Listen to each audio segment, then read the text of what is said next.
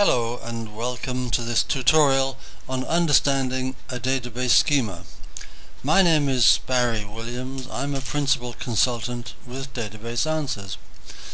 Let's start by establishing that a database schema can also be called a database design, a database diagram, or a data model. It's simply a diagram showing the tables or entities in the schema and the relationships between them. What you will learn in this tutorial includes how to understand the database schema, how a schema relates to the real world, and how a schema is built up step by step. The approach that we have adopted is to use two real-world scenarios. The first of these involves going into a coffee shop, placing an order, making payment, and taking delivery. From this simple scenario in a coffee shop, we'll progress to the second one, which is a more complex situation of buying a book from an online bookstore.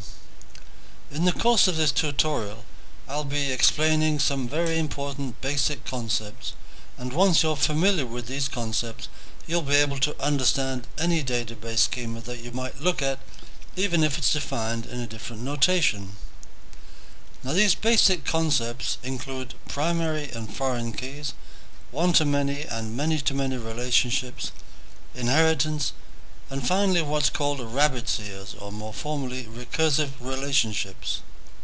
Let's begin by looking at the top-level schema that we will be examining in detail in the course of this tutorial. This diagram is an overview of our schema, and as you can see, it includes customers, deliveries, orders, products, and suppliers.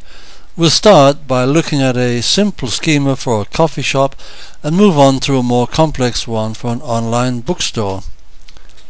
When we create a database schema, we might see many things that look like they might be in scope, but the schema itself will only include what we can call things of interest.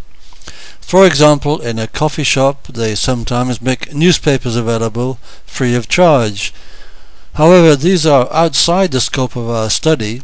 In other words, they are not things of interest, and therefore in our database we will include only things of interest, which we can refer to simply as tables. I'd like to start by discussing some very fundamental concepts, the first one of which is a primary key. Now, every table in every database in the world has a primary key, and these are indicated in our diagram by a PK alongside the field in a table. They show the field that identifies the record uniquely, which is what makes them so important. For example, in our diagram, the product ID for a product is the unique field that tells you something about the product. The values are generally created by an auto-increment field, which is called an identity in SQL Server. These fields don't have any intrinsic meaning, and they're simply integers which are generated automatically, one after another. Foreign keys, which are indicated by FK alongside the field in a table, show a reference to the primary key for a record in another table. For example, in our diagram, the product type code in the products table is related to the product type code field in the reference products type table. In other words, there must be a record in the reference table for a valid product type to be used in the product table.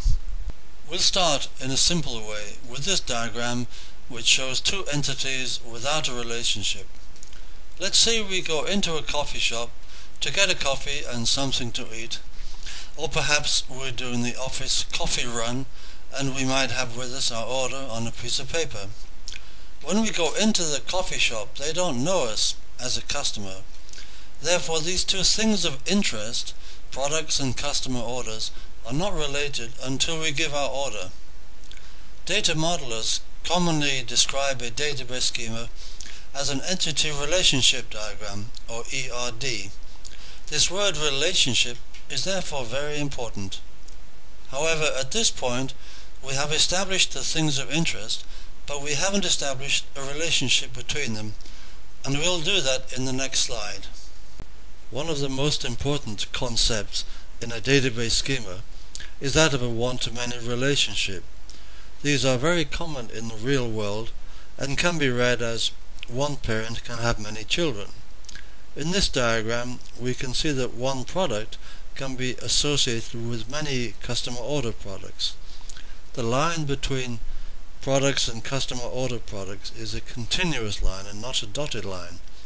This means that the product ID field is a primary key in the customer order products table.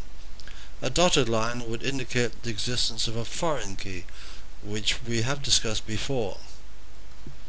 At the customer orders products end of the relationship, there's what's called a crow's feet symbol, which indicates the many aspect of the relationship. The little O immediately above the crow's feet shows that this is an optional relationship. In other words, not every product has an associated record in the customer orders products table. This applies, of course, to products that nobody orders. At the other end of the line, which shows the relationship, there is a small horizontal line. This means that at this end the relationship is essential. In other words, every product ID in the customer orders products table must refer to a product ID in the products table. This means that the customer cannot order a product that doesn't exist. The line showing the relationship between customer orders and customer orders products shows a short horizontal line at each end. This indicates that every order must contain at least one product as a record in the customer orders products table. It also indicates that every order ID in the customer orders products table must match an order ID in the customer orders table. In other words, it must correspond to a valid order. This concludes our tutorial. This diagram shows an overview of the database schema, showing only the names of the tables and their relationships. It shows just the names of the important things of interest. This makes this diagram very useful when we want to discuss our schema with users, developers, managers, or any other interested party. It shows that products have suppliers and can be ordered by customers and delivered to addresses. In this tutorial we looked at the design of a typical database schema, and I hope that next time you look at a schema you should be comfortable understanding it, using it, and extending it.